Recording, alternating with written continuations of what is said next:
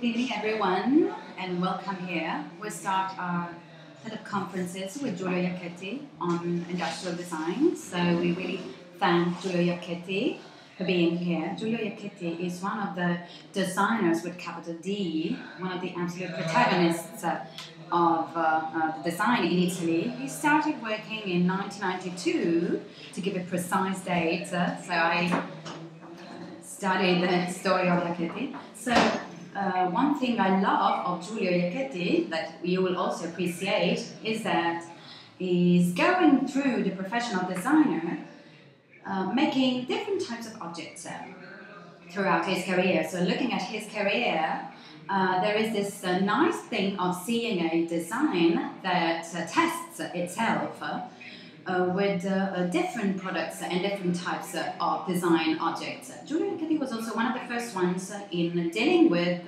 what we define today as food design. So biscuits, I'm going to talk about that later on, so food in general. I think some of you must have had an ice cream, a famous ice cream shop in Milan, and maybe you don't even know that the little spoon with which you eat with this ice cream was designed by Iacchetti. So he's an enthusiast of design, first of all. He's been a design enthusiast for many years, and he's been dealing with more editorial projects like books and exhibitions. The last one presented in the Triennale di Milano. So he's going to talk about this project later on. This is a show that he's very sensitive and concerned to this field of design and as a curator also.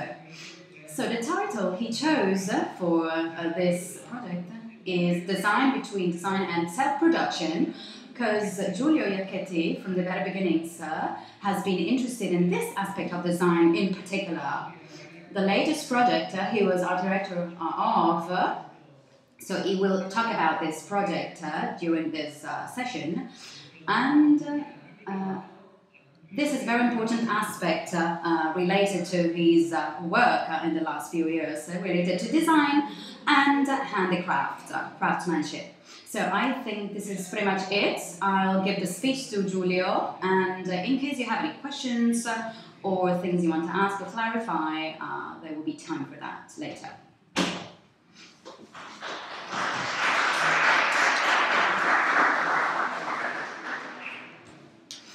Alright, good evening everyone. I'm really grateful for you being here. I'm very happy to be here with you. I want to thank, first of all, the person who will help me translate my speech so that everyone will understand me. So this is an essential role, and I'm very happy that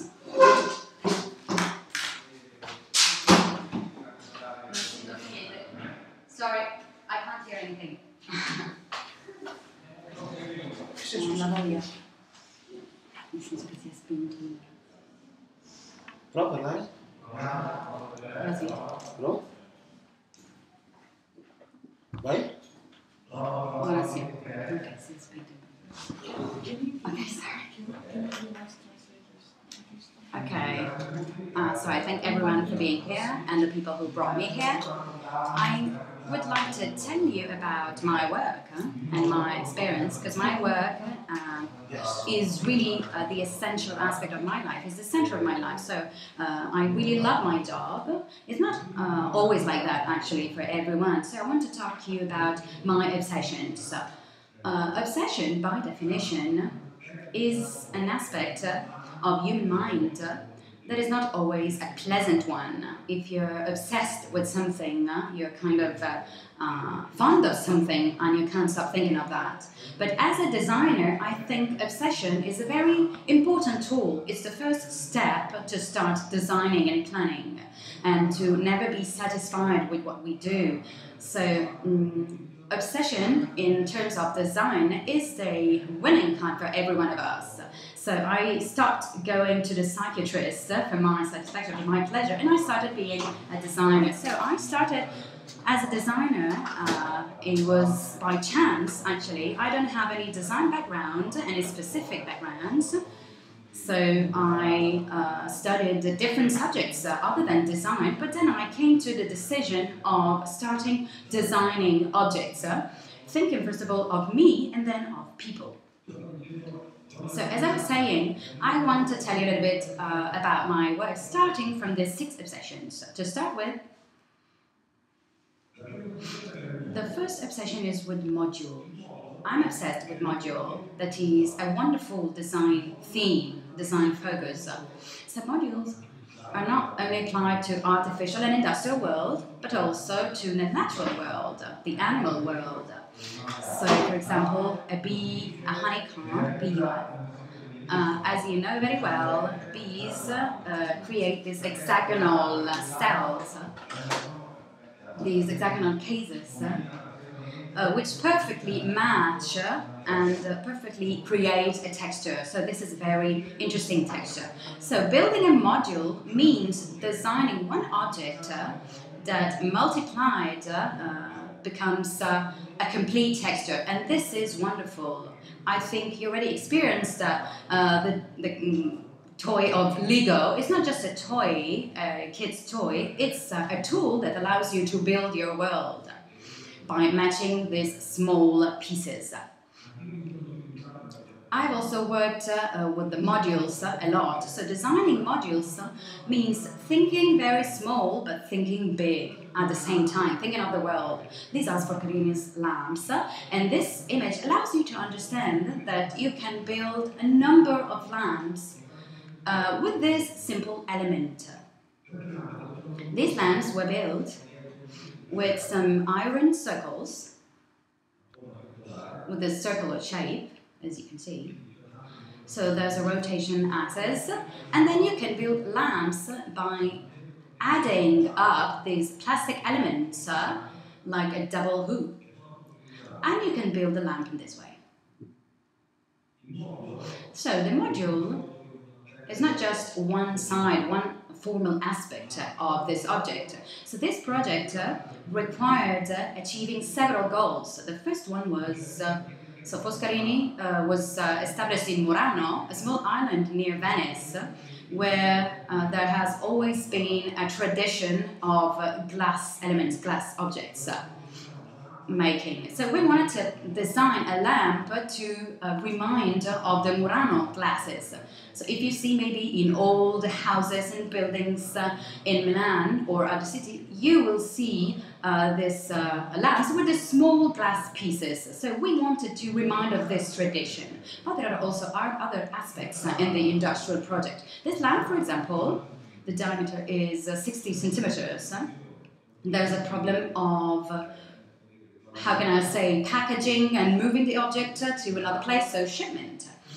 This lamp, it's this big, and it just occupies 20 centimeters of space. You can disassemble the pieces of the lamp and reassemble them at home.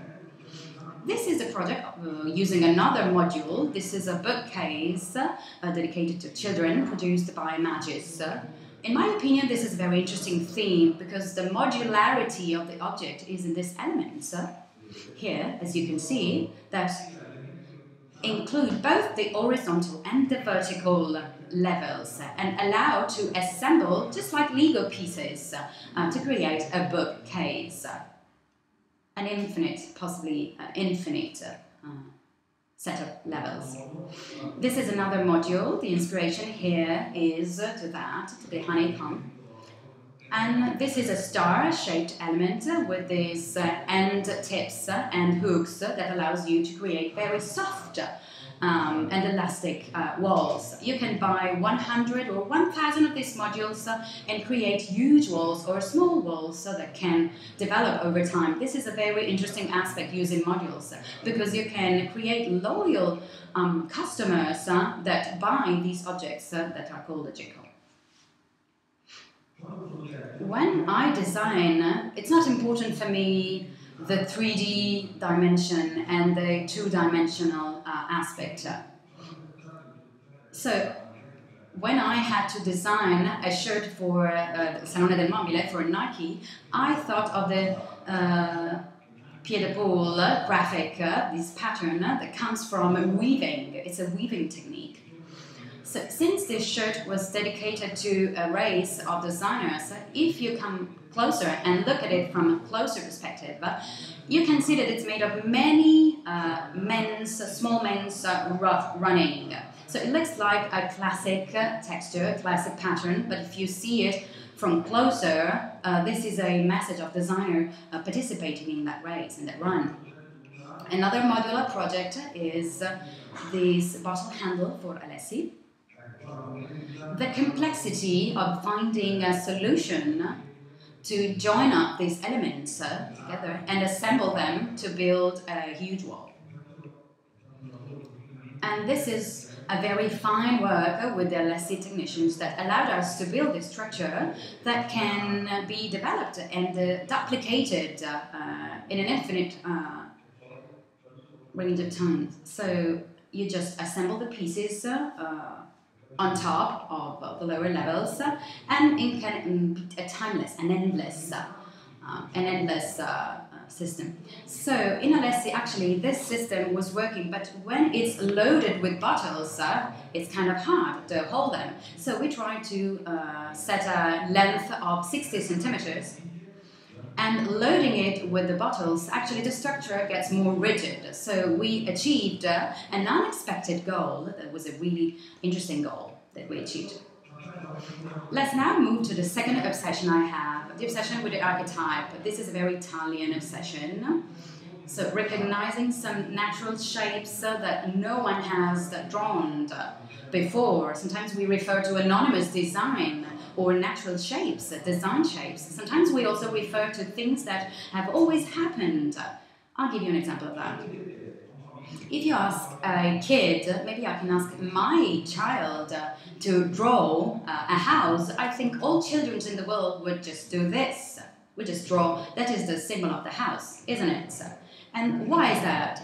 Because children are able to express very concisely very complex concepts that take a long time to be explained, but it's natural, it's automatic for children.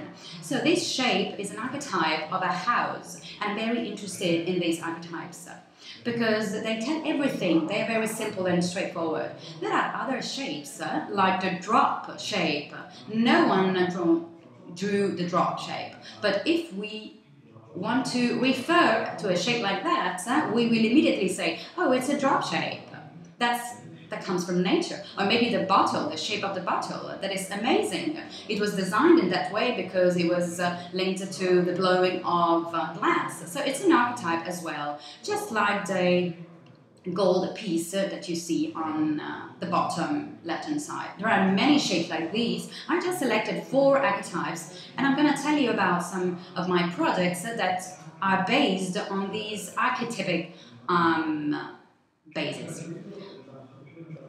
So this is a shower bulb, and it directly refers to the shape of a drop. So there was a company that asked me to design these shower piece in a silicone rubber.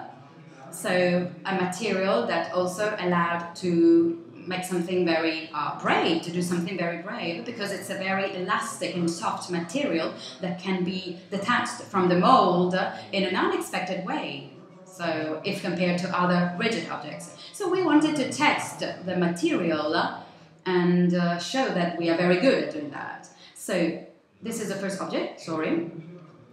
And how does it work? Basically, it's a soft material, as we said, and it's very simply applied to the iron structure, but we achieved another goal, and actually nature helped us do that. So the first time we tried this sample, we realized that the pressure of water was increasing because,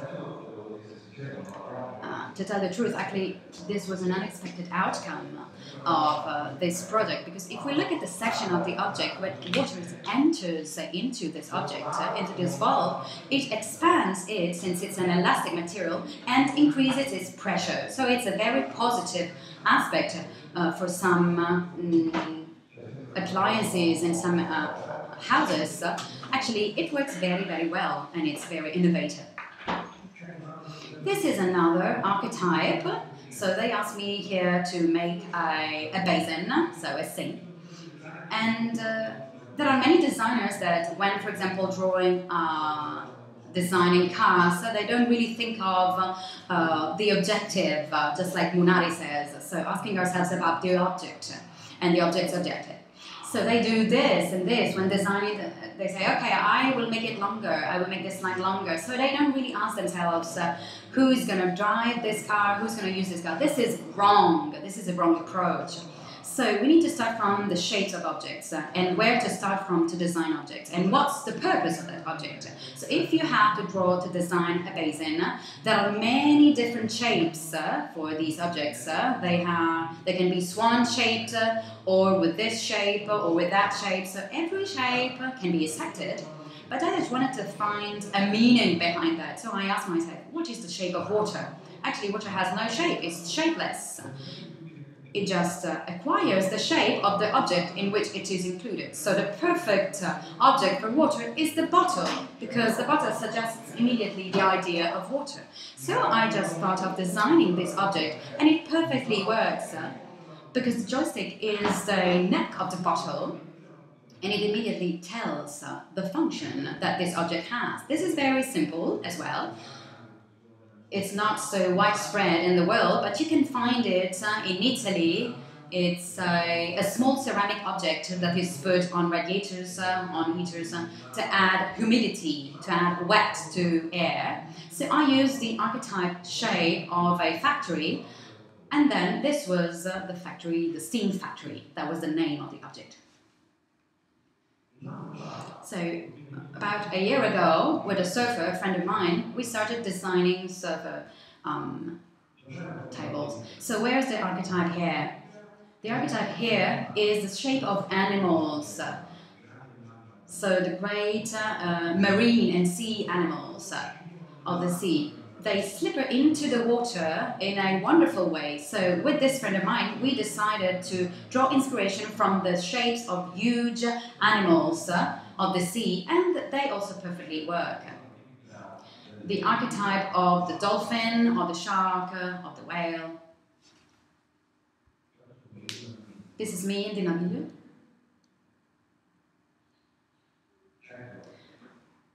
So the world of art in general and the world of design has always drawn inspiration from biological shapes and organic shapes. So finding the synthesis for a small bird, for example, this is something I'm really fond of and passionate of. So the zoomorph shapes, animal shapes, are a continuous inspiration, source of inspiration for my work.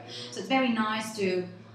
I'm not actually very good at drawing a bird because it's actually very complex to make it. Yeah, it's got this little hair on top. Yeah, so this is one thing. But this drawing is the starting point. But what is the final point, the arrival point? I want to arrive to the archetype. But what is an archetype? It's using the least objects possible to express a concept. So it's amazing because you can express very complex concepts by using very simple objects. So this is my journey, because the project is a journey actually. You start with many luggage, many bags, but over time you soon realize that you don't need all of this stuff, and you get to the final step, removing a lot of things and adding nothing else. And then you understand that the project has to stop. So you first draw and design a shape like that. For example, like that. You've got one curve, two curves, three curves, 4, 5, 6 curves. So let's try and design it with less curves. So one rect line, one straight line, one curve, one straight line, one curve. That's perfect. So this is an object to cut paper, a paper cutter. And this is for Alessi too. And then we moved on with this fish shape, again for Alessi. And then one with a snake shape. And then Alberto Alessi asked me, okay, stop it with animal shapes. And these are the examples of it. So again, using archetypes, I had to make a stopper for bottles of wine. You know those, covers to keep the pressure of wine. So how can you design a stopper like that? So once again,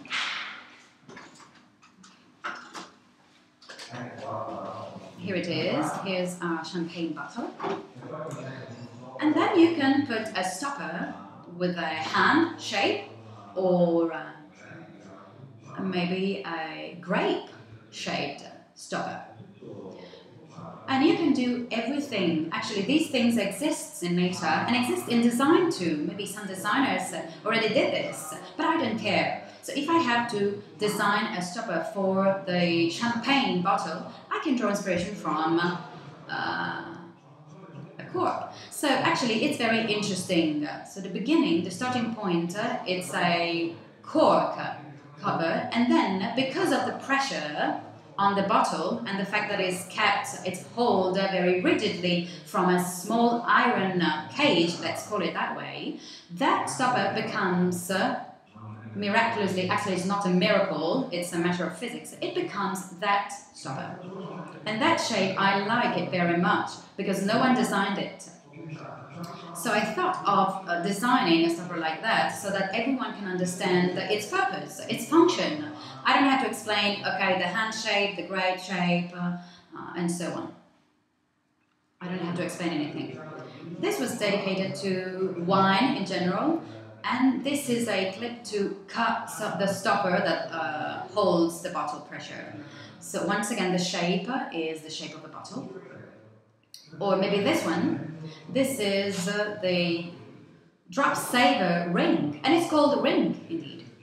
So once again, these objects are put on the neck of the bottle, of the red wine bottle, to keep the drops that otherwise would get the table dirty. So how can you design it? It's a ring, so let's draw a ring. It's a sort of wedding ring or engagement ring. Another archetypic shape can be suggested by an industrial shape like a biscuit, for example. So this plasmon biscuit is very famous in Italy for children. It's famous because it's really tasty. And I also think that it's famous, it's very widespread and popular for all Italian families because it's also, the shape is a plaster shape. It's a very simple shape. And it's also nice because it's simple, because it's straightforward. So I thought of designing for children growing up a skater like that with a plasmon shape. So now let's come to the, are you tired?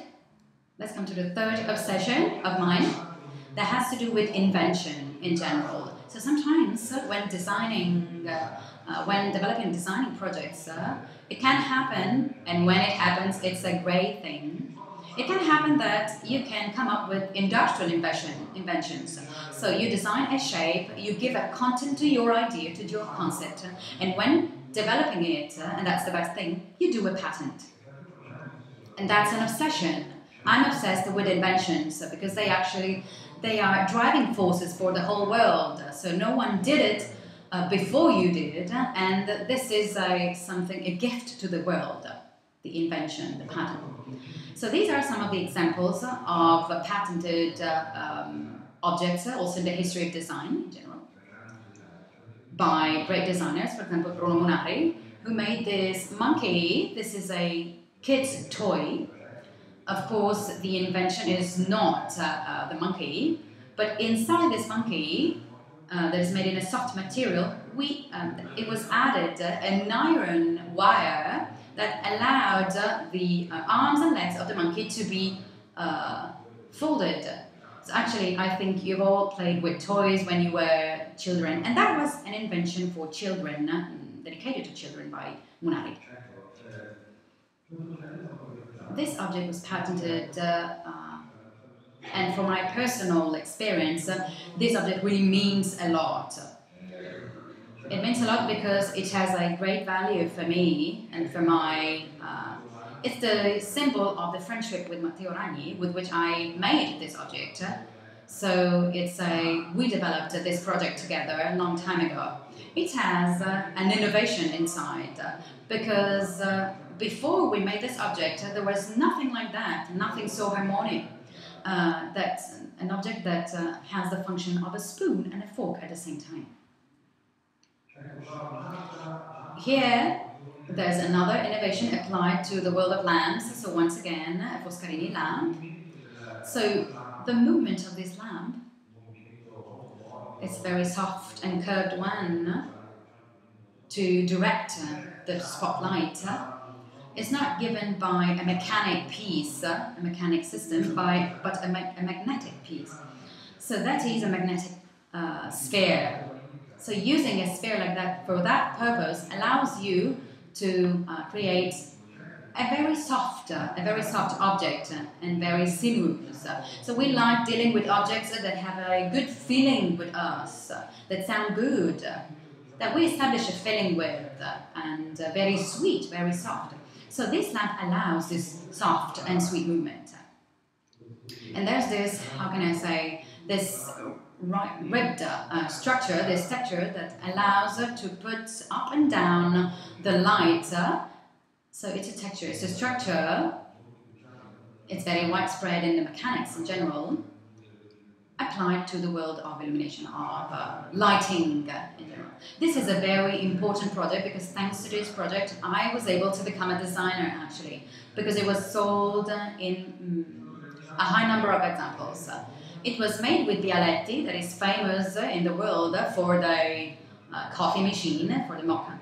So Bialetti asked me to make an object in the world of pans as important as mocha in the world of coffee. So that was a really important challenge for me. So I asked myself, what is the purpose? What is the project's goal? The project's goal for an object like that was saving space. So usually these pots, we all have an experience of these type of objects, so we use them every day. So you've got a body like that and then an object that really occupies a lot of space. So the project was focused on creating a foldable handle created by two parts that can be folded on both sides of the main body of the object. So to favor the movement, the soft movement of the handle. And it's really space saving. So people that would buy this object really understood the added value of this object. So it was sold a lot, and it was also patented. This object too, you can see it very big, but actually it's very small. It's as big as a credit card. And you can have a small table set with a spoon, fork, and knife. I designed many cutlery objects in all materials, plastic, wood. I'm not going to show you them all, but this is a very interesting theme to me, cutlery in general, because we deal with these objects every day. They are everyday objects. And we have to establish a feeling, a deep feeling with these objects. So of course, it's clear that it's very satisfying for me to design these kind of objects that are part of everyday life. So we sold many of those objects. Actually, we sold just 9 of these sunglasses, of these glasses. So it's a real number, but it was also patented because it has, in a way, it does have a pathway. So these glasses combined the sun lenses and the side lenses. So you, for example, you go through a gallery or a tunnel, and you can have both 2 types of glasses in one. So I called it the quattrocchi, 4 eyes. That is a negative, it has a negative acceptation, this term in Italy, because it refers to little kids wearing glasses. So I'm very proud of being a quattrocchi, 4 eyes, and that's why I designed this object. So this project is very recent because it was presented at the Salone del Mobile. There's also an innovation, an industrial innovation in a way, that is actually more an innovation in the usage of this object. As you might know, so to refer to this category of objects, so we refer to them as furniture. Actually, we call it mobile in Italian. Mobile has a twofold meaning, and ambiguous, because mobile means mobile, so that can be removed. Or maybe also a table or a chair. Actually, a sofa like that, it cannot be moved anywhere. It's very still. So I don't have a very big house, for example, but I want a sofa like that. And what happens in that case? It happens that I invite a friend of mine to have dinner with me, and we sit on the sofa to chat. And how can we chat with a friend? Do we have to chat like that or like that? It's not very comfortable, actually. So I thought that maybe if you just have one sofa in a house, it would be nice to make a movable sofa, so that it can be split up in two parts that become two armchairs. So that two people chatting that are not lovers can chat freely and in a comfortable way. So this is a very interesting insight that I had. Because when I design, you have to think of the people that will be using your things, your objects, and think also of the dynamics of the relationships and feelings with these objects, of course. Between two strangers, we don't have a proximity, of course. So, for example, if you design an object for a family or to foster an encounter, for me, a sofa is something that needs to foster an encounter between people. So people that have to chat very comfortably. This code is called SUMI. So this is an innovative input, regardless of the material, the shape. So they are very important things indeed, but they're not the focus of this project. They're not the main purpose. In my opinion, you need to also introduce this type of innovations in your design projects. So, another obsession that I have is with self-narrative objects that bear a message, let's say, because we cannot only use words to express our feelings and our thoughts. Also, an object can be a bearer of an idea, of a concept, of a message, of a political thought. These are some examples of objects that have these purpose and this strength. These are by Insomari, that for me best expresses this type of characteristics of these projects. So the shape is not important. What is important here is the expression that you give, the purpose that you give to this object. So we've been talking a lot about self-production nowadays, but actually Insomari was the one who invented self-production in the 60s. Self-production was based on these objects. So he didn't care about the distribution of furniture and business in general, or the shape of things. What he was interested in is, so he just said, take some pieces of wood and build your furniture. Build yourself your furniture. Breaking with the rules of the industrial design and distribution, mass distribution of design objects. It's an utopian project, of course, but the strength of the message that it conveys is very, very important. It's amazing. So you are the makers of your own life and your own furniture, and that's the message behind. Also, these tray that is really, really heavy because it's made of iron. But there's also the work of men, of workers, the industrial force of the workers' force, of the labor force. So these were objects, these were symbolical objects of a specific way of thinking. So now I'm going to talk to you about some objects that, in my opinion, have this meaning. So this is a nice shaping, a nice shaper, let's say. We all have it in the fridge, in the freezer, actually. So this object was designed in the year for the defense of water as a global value. I think you all know that. You're all aware that water, for many of us on our planet, is a precious value, as precious as gold. It has to do with life, of course. So I made some pieces, ice pieces. You can see it here. So an ice shaper that does not make any cubes, but small pieces with the word gold written on it. So it's a very direct message. Of course, there's some irony, so there's an ironic approach.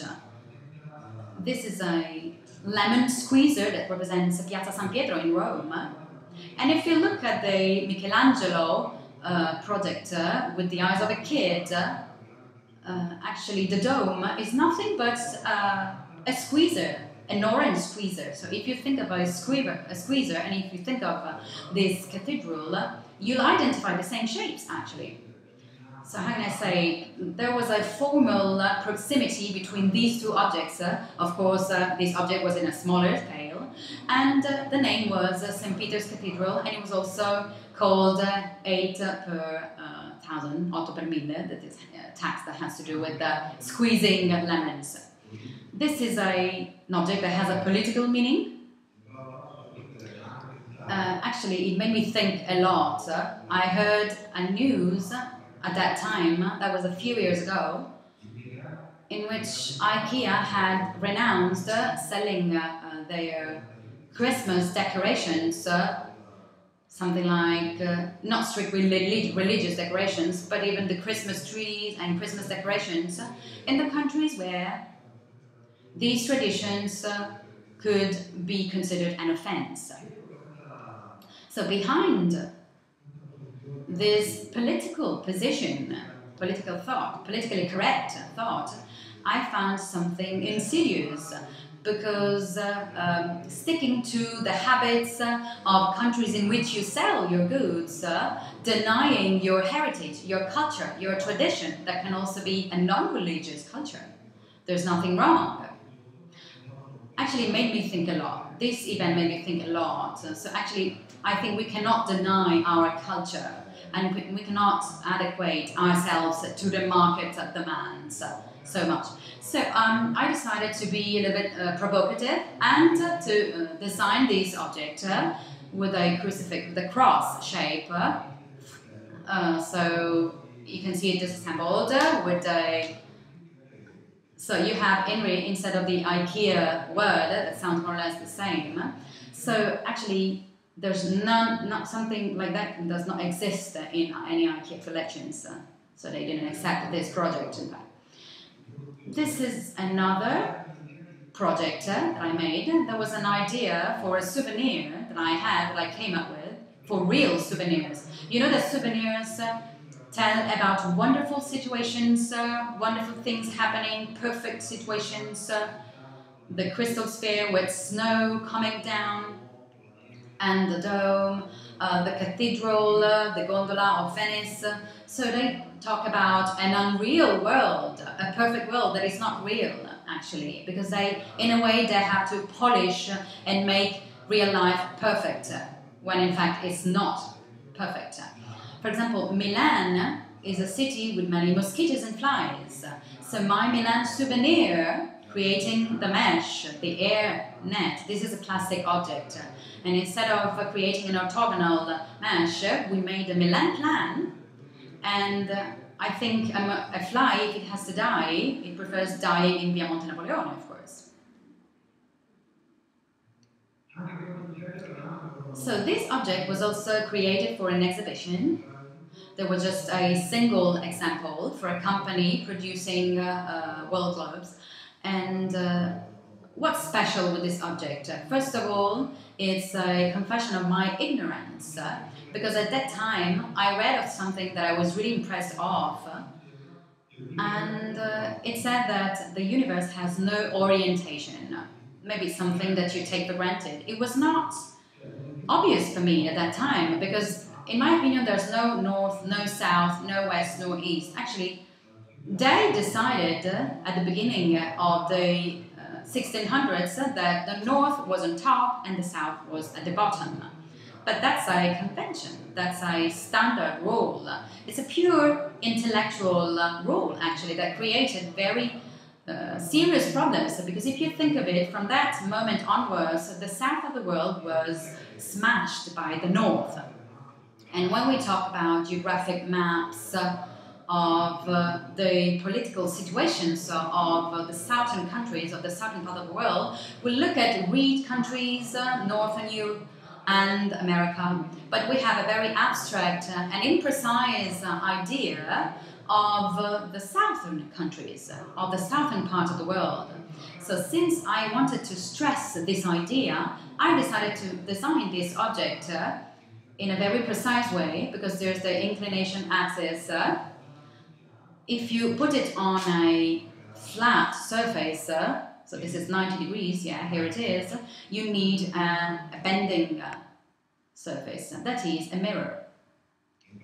So you have a mirror here, and in this mirror, actually, you read the names of the countries in the precise way, in the correct way, because in that part of the object, names are written upside down. So with this mirror, you read the names of the countries of the southern part of the world in the correct way. A project can also be expressed in very few seconds, and can be an engaging event, starting maybe from a drawing. And a drawing for me is the starting point also for a political project. So I drew actually this flag on the iPad when I heard for the first time the news about the Japanese tsunami, because I got many Japanese friends, so I was very sad about that. So this is a synthesis, this is a symbol. Politics for me, if we were to find a word to define politics, is a combination of needs, desires, and thoughts. This is a poetic synthesis of an embrace to those people. As you can see, I replaced the red part of the Italian flag with the rising sun, the Japanese rising sun.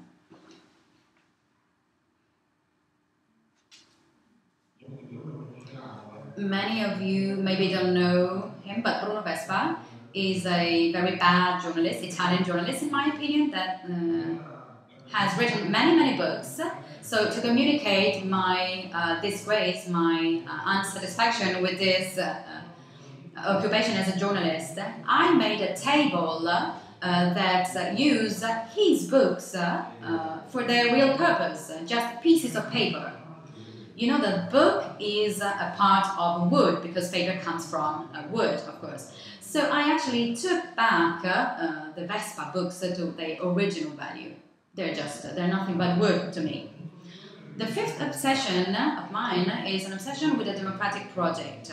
I can't actually sleep at night because of this obsession, because many times we design for an elite, for very few people, for a niche market, for a number of reasons, because designers and design companies give a value to things. I don't want to get into it actually, but that's the thing, that's the question. A design object, so if I ask my mother, what about the design object? She would tell me it's a really expensive object, because the word design is often linked to the word luxury. Design is luxury, and this is not good. Design was invented to bring beauty to everyone, to make it affordable for everyone, and that's actually the opposite nowadays. So I'll get back to IKEA now. There are situations in which you can catch this thing where design projects are really democratic, so made for everyone. And IKEA has this type of idea of purpose, so the big pen or the Insumari projects that you can see there. So a year ago, with some Italian designers, I went to Coop, that's an Italian chain of supermarkets, a huge distribution chain of supermarkets, the most important one in Italy. And I told them, you should start dealing with design and distributing good design objects designed by Italian designers, respecting workers, respecting human rights, and they should be nice objects and functional objects. So we had a collaboration, a partnership with Coop, and these objects were really successful because they were very cheap. They were very cheap. So that was a democratic project because we were able to keep the prices very low. That was my project for a small clip for hanging wet clothes. It was a monometeric clip, so you would buy these rows and then detach all the 12 pieces composing this object to hang your clothes. Another project that is very democratic and is made for everyone is the Moleskine project. I think you know very well Moleskine. They decided to make objects that could represent the world of writing and reading and traveling, so bags. And they commissioned me to design all of these objects. And I was really happy with being involved in designing a pen that costs 10 euros. I would be happier actually if it had cost 5 euros only, but Moleskine really represents a huge market. So Ali was generously talking about this object before. At the moment, this is the object that I produced in the highest quantity, because these small spoons are made, the number is more or less 5 million of objects a year, so it's a organic and eco-friendly classic for Rome. And this project was a huge design project because material costs a lot as a material, as an organic material, so we used very small quantities of this material, but you also need to consider that these spoons are used for serving ice cream or other cold desserts. So this, for me, was a real industrial project. And even biscuits, as you can see, my position in the design world is that of actually having no difficulties in surfing through different types of experiences and experiments. Many designers, Italian designers, only focus on lighting and furniture. They are important indeed, they are essential fields, but all the world surrounding us needs us and needs everyday objects. For example, design projects for drains, so everything that is damaged or doesn't work properly needs to be designed by us. So this small cardboard spoon was made for Ferrero, and they loved it immediately. I was showing it to Ferrero CEO, and he really loved it. So it's made with cardboard, as I said, and it becomes a disposable spoon for Nutella. Now, I will finish telling you about this story, this last obsession. For me, it's very important also the dimension of feelings and art. And I really love to work, I'm an artisan actually, and I really love the craftsmanship world. I had, as I told you already, I had no design background, not strictly related background. But my education was this one. I was an artisan. That was my education, that was my background. I used to be a turner, so it works perfectly, actually. This machine works perfectly. So I used to work with an artisan that was my father, but my father didn't want to teach me anything because he didn't want me to follow his path. But I wanted to learn, actually. I was longing to learn. So looking at other people's works, so you don't have to imitate anyone, actually. You don't have to work as artisans. You're not artisans. We have to do something different. We are designers. But as designers, we need to understand the value, the great value of handmade objects and artisans. We need to understand the value of this work and of the process. So you have to be good at your work, just like they are good at what they do. So this is the beginning of a workshop. There are some designers, Carlo Contini and others around me. And I worked with this blacksmith, this very good blacksmith that comes from the province of Como. And I wanted to, so at the beginning of this work, I involved many designers that would make cast iron pieces.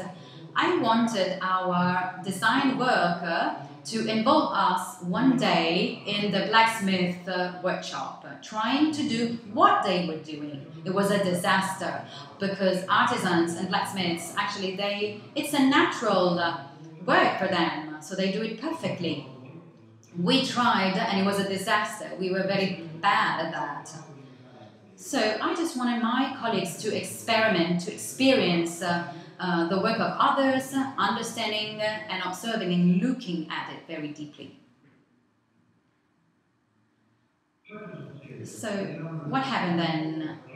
From the encounter between an artisan and a designer, the artisan will no longer be the same person, and we will not be the same designers anymore, because artisans want challenges and designers understand how to put these works, these ideas into practice, going beyond the limits.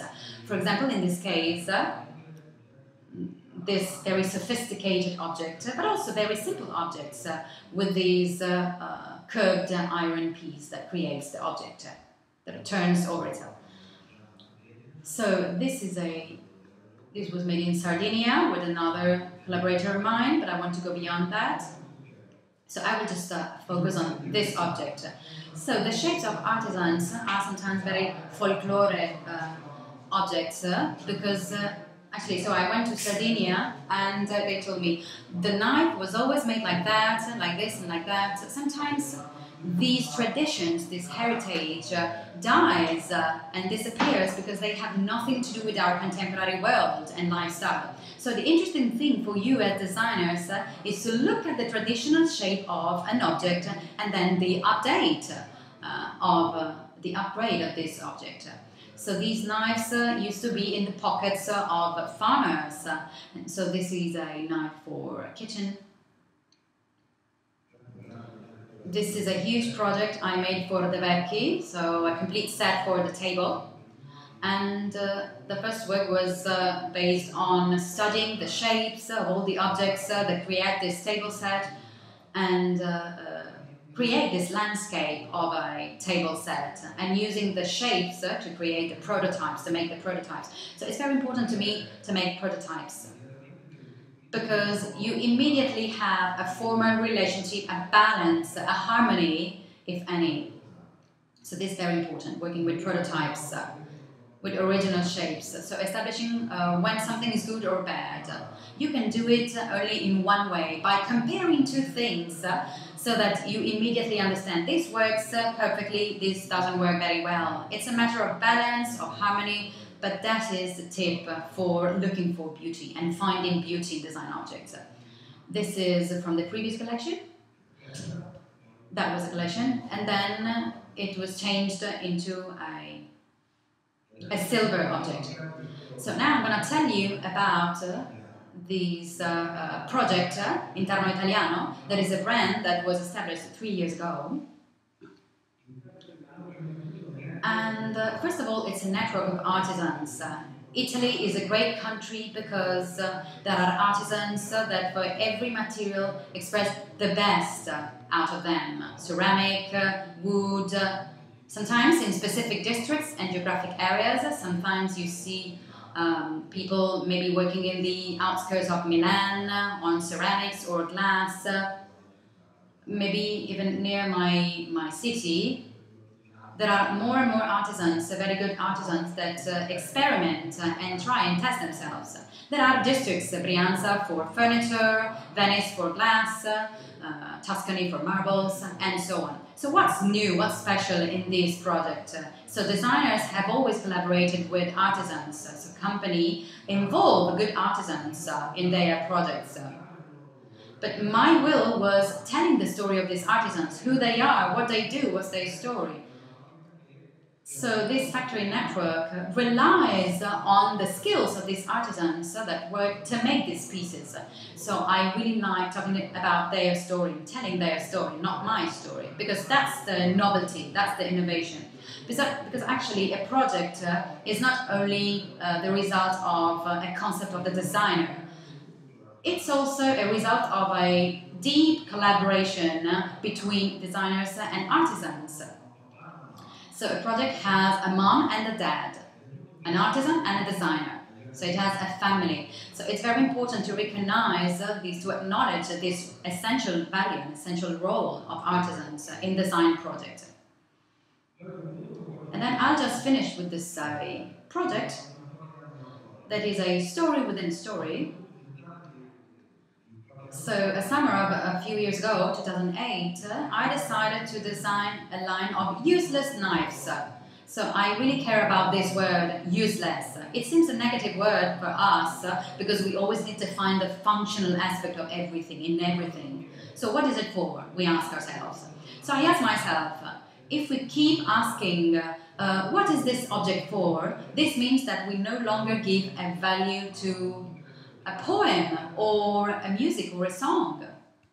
What is a song for? It's good for our spirit, for our soul, actually. For some people, it's useless. Or a poem is useless for some people.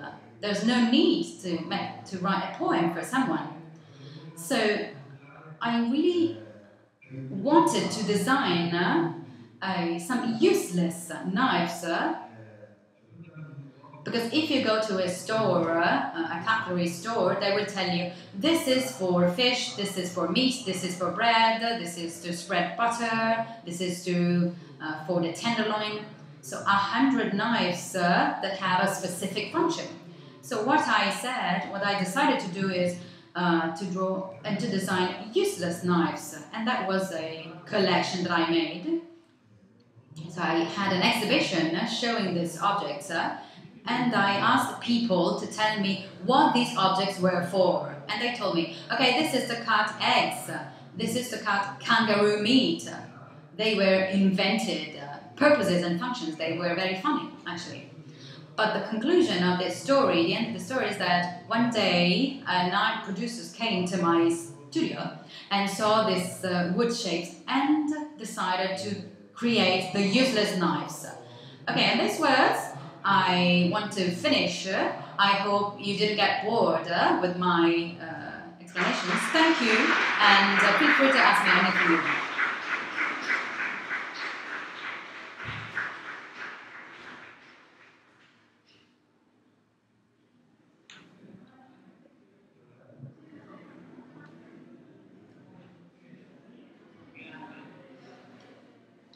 Thank you. So, guys, silence please. It's not over. Thanks. We really have to thank Giulio Iacchetti. Are there any questions? Are you curious about something? You want to ask something?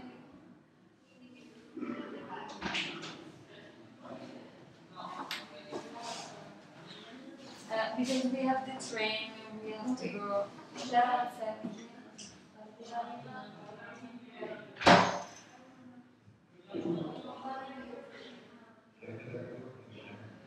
So if she asks the question in English, she will help me understand better, because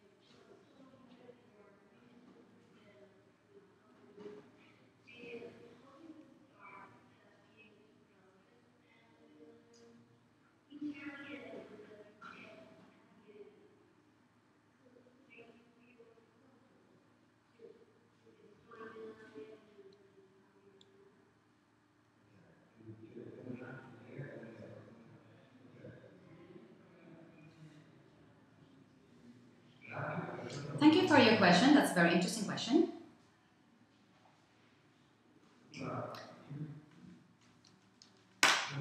So, starting a project for me, it's starting a trip, starting a journey.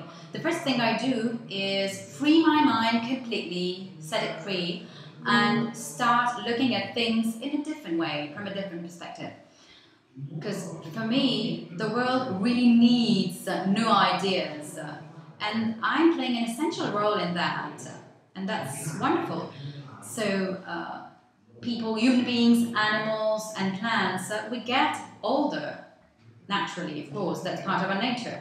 Objects get old when something new replaces them. So it's very important to make things get old.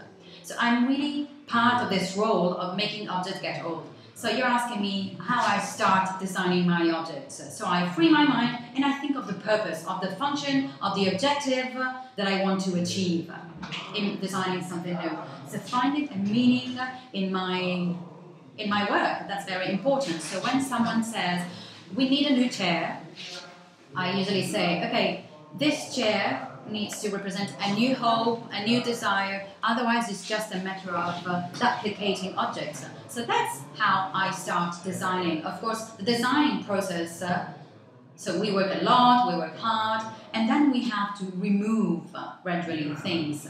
Michelangelo used to say that his work of the company are not linked to a state of mind or a feeling. They are based on practical issues and technical issues or marketing issues. So the project is the result of a compromise or a balance between the company and the designer. That's an industrial project. Otherwise, you are an artist.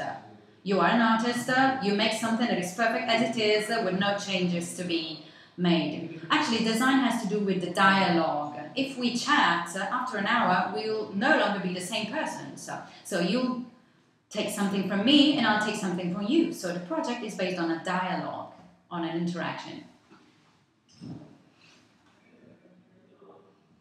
I was going to ask in Italian. Yeah. I was going to speak in Italian.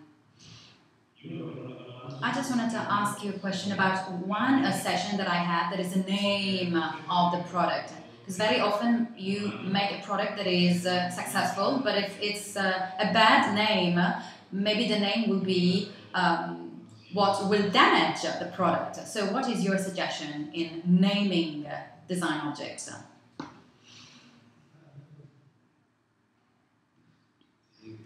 Well, I think maybe what you're saying, and also Ali says, makes sense.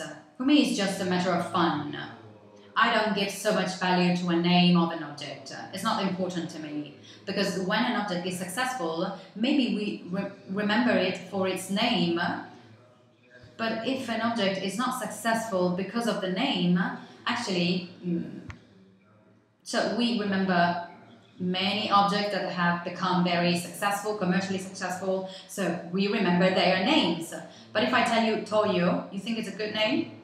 Toyo is the name of a lamp by Castiglione. I don't think that lamp became famous because of the name. Of course not. I don't think they sold many because of the name. So we remember the name of the object and the reason why it was successful. But it would have been successful even if the name was Anna Maria. But we have to say that since it's a very frivolous and useless thing, the issue of a name, for me, it's an essential issue. So for Internoitaliano, the project that I was showing you before, I showed you just a small part of it. There are about 40 products for that project. And naming 40 products is quite boring. So actually, we need to name things and give a name to things because projects are everywhere.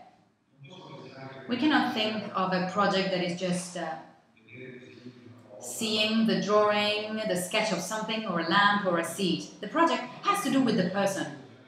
So when there are people who come to me for interviews, for job interviews, do you think I look at their curriculum or portfolio? For me, portfolios, in a percentage terms, they're not so important. They're just a 0.2 as a value. So what matters to me is the way these people talk, the way they match their colors of their clothes, their interests in life, their feelings, that maybe are inputs for me. So this is what is interesting for me for designers, and not the portfolio or maybe projects done at school. So I don't care about these things. What I care about is other things. That is why everything is a project for me. Internoitaliano, 40 products. So how can we do? Internoitaliano, so we talk about a specific part of Italy and way of living in Italy. So I set this rule. The name of the objects of Internoitaliano must be names of Italian cities of 4 letters. That was my idea. So there are 400 names of small cities and towns in Italy of 4 letters. Iesi, Afi, Pero, Nepi. There are many with 4 letters that are easy to remember and give us the opportunity to browse them, to look at them, like interesting towns like Orte or many others. So they are funny, and at the same time, in this way, we suggest people a sort of small trip in a minor Italy. So that was also part of the project, giving names to projects.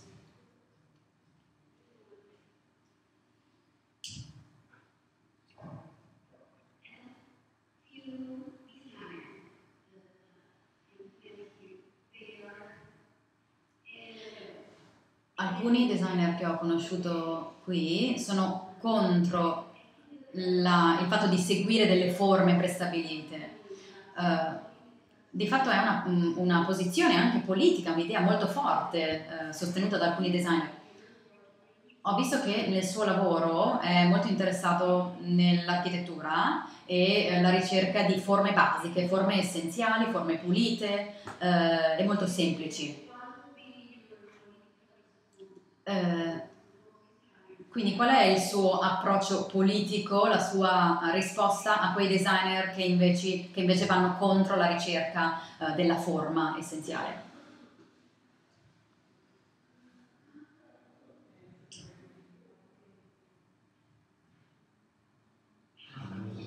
That's very easy to answer this question. I don't care about those kind of projects. That's the answer. As simple as that.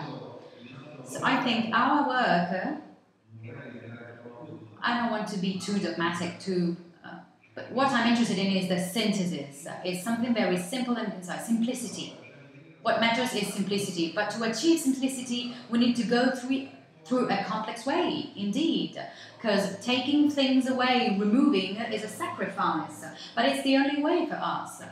So designers who design by adding stuff are not interesting to me.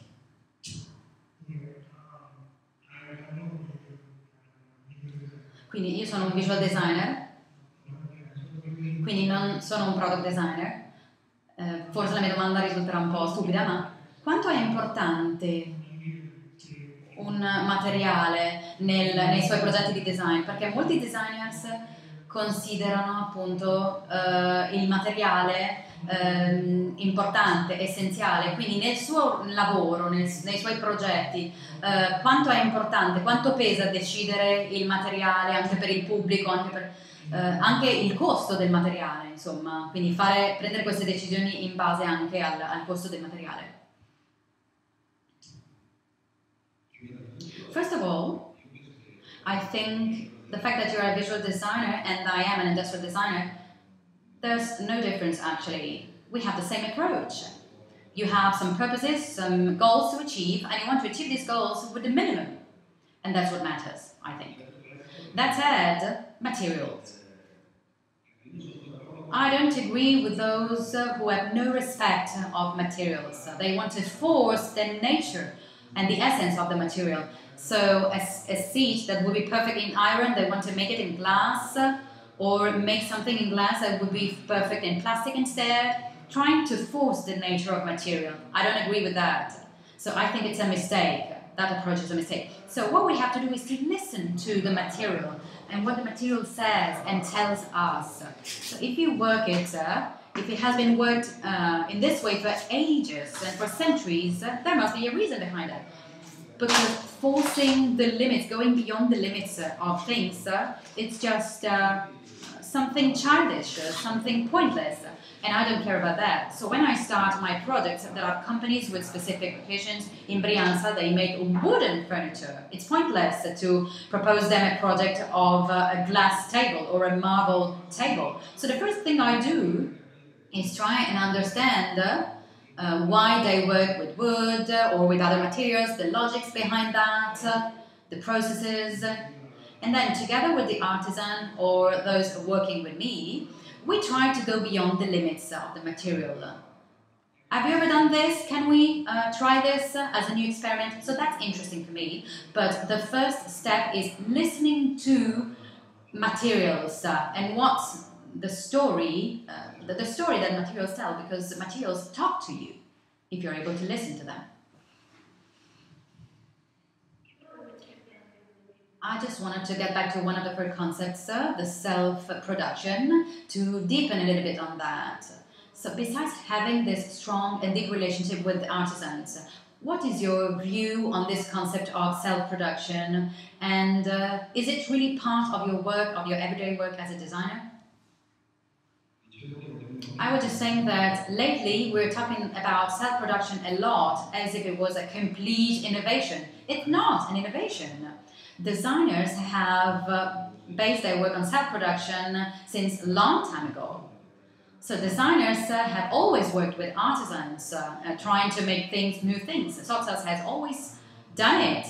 Even when he had nothing to do, he used to work in the world of ceramics and glass with artisans, going hand in hand with them. Nowadays, it's very important, it's a real gym actually. It's very important to find a relationship like this, because we strongly need, I think this is also your need, to have your ideas put into practice. And artisans are essential to put your ideas into practice, because in that way, by working with them, you understand the value of your project, of your idea, and if it works, if it's successful or not. So we are more and more facing situations, marginal situations like self-production, that will deal with the majority of people. So there will not be a few companies dealing with a few themes. It will become a very democratic approach of an infinite range of proposals that of designers that design that product, that object with that specific function that meets the need of people.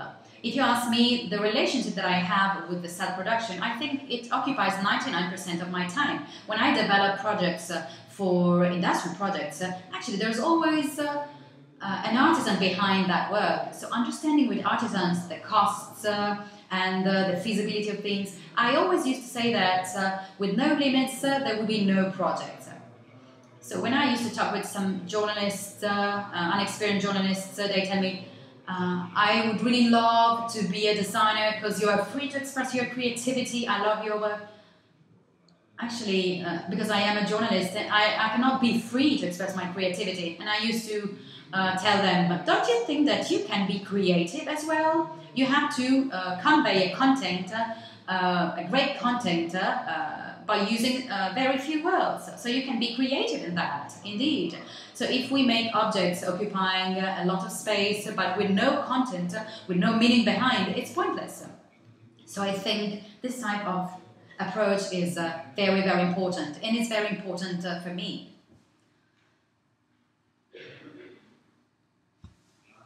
That's it? Let's go home? All right?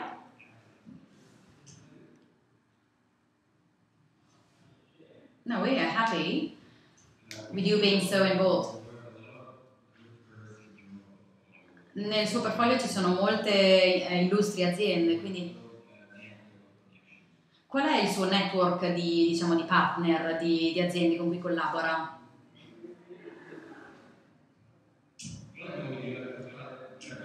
What is the best way to create a network of companies, to create an important portfolio with many important firms? You're asking me how to deal with companies and how to find a job in this field? Are you asking me that? Yeah, well, I could give you 100 answers to that, but I think you are the only one who can find the answer to that. I firmly believe that each one of you, you and me and everyone, you need to find your own way to hit the market. I can tell you, maybe I can give you some tips that are always successful. I don't know, give you some advice. I'll give you an example. You know what really impresses me of people coming to my office, people I start talking with? Their need is to start working, of course. They want to work with me, they want to create their portfolio, to start collaborating with designers. But if I ask them, what would you like to design? Who you would like to design with? What would you like to do? If you were to decide, so your own decision, what kind of car would you like to design? Most people, they have no idea. They can't answer that question. They never identify the real need, the real desire. That desire must be precise, must have an identity. You're not just designers. You need to tell me something more. I want to design a stool for cartel that is 60 centimeters tall. If that's your objective in life, I will tell you, okay, you can make it, because you perfectly spotted and identified your objective, your goal. So it's not just that you randomly shoot at someone. You shoot at someone precisely. So you want to hit something in particular. You want to develop and achieve a specific goal. So I think each of you must have their way of expressing and to be credible with others, of course. Sometimes I receive emails saying, "Dear Mr. Doctor, my name is, I would like to collaborate with you." And of course these emails were sent to 100 studios, design studios. The email is the same. I'm just a number for these people. I am nothing but a number. So they were like shooting in the middle. So it's like falling in love with someone and sending a general email to all the girls just to come out with a girl, to go out for dinner with a girl. No one in particular. So if I'm falling in love with you, if I want to get to know you, I need to know your interests, your tastes. Maybe you love that bookshop, so I find you there. I will bring you there maybe. So this is a way to get closer to your objective. And this is something that works, really works. This is very interesting for me. And the network and the tools that you can use nowadays that are very strong allow you to create immediately a network, but a very fragile one, a very weak one, because everyone uses this network, LinkedIn. It's all shit. So I'll tell you my secret. Of course, I send 200 emails every day and I receive 200 back. But if you really want to hit that company, you have to send a handwritten letter, not an email. Not because I'm an old-fashioned guy, but what you understand of someone sending you, not an email, but a written letter, is that, oh, this guy didn't do just copy and paste of the email, of the same email for everyone. Maybe you write a letter, you buy a stamp, you close the envelope. This is a gesture of love. This is love. And it will not go unnoticed.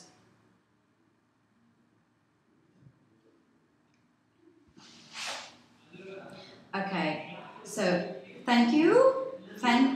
We really have to thank Giulio Iacchetti that hold a lecture today and also a lesson on his projects. So thanks again, because I think it was very, very important for you. Now, we're not going to pay you twice.